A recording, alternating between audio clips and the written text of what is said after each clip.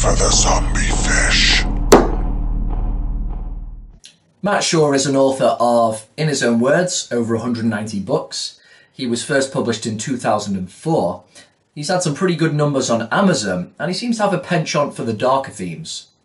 Published in 2014, Sick Bastards is a post-apocalyptic horror tale that revolves around a quartet, all family members just known by their titles, father, mother, sister and brother. It's the brother who's the main character, and the book starts with a sex scene between the brother and the sister. He's not sure why he's attracted to her, but it's this regular incestuous activity that I think really powers the story of what is, has to be said, a pretty overdone theme. With no other apparent signs of life, the family are forced to cannibalise whatever they can get their hands on, which seems to be very difficult for everybody, pretty much apart from the father, who takes the lead around the dinner table and everyone else is really struggling to digest all this horrid, often rotting flesh. Outside of the house there only appears to be rabid zombie-like characters, and it really is mainly a lot of the book just a power struggle, mainly between the brother and the father, of whether to venture out and go and try and find someone, or the father's belief that they will just be found in time. Either way, Shaw is very good at creating that sense of isolation.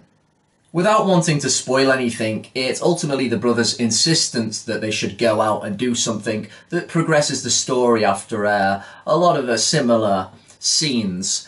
And while he's going through and he's progressing, something big quite happens that, is ultimately going to change, if not in a way conclude the story. And I just thought there was a bit of a problem, because a pacing issue, because it seemed to just kind of come out of nowhere.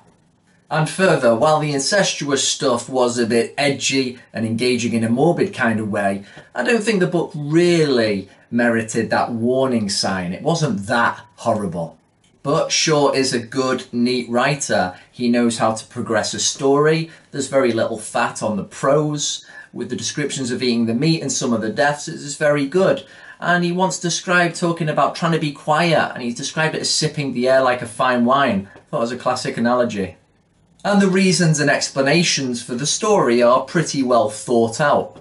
It probably didn't need a little apology at the end about sorry to my readers if this is a bit too much. There very probably are much sicker books out there, but it was pretty good. I would read some more Matt Shaw, and that's why I'd give Sick Bastards a solid 3.5 goat skulls out of 5.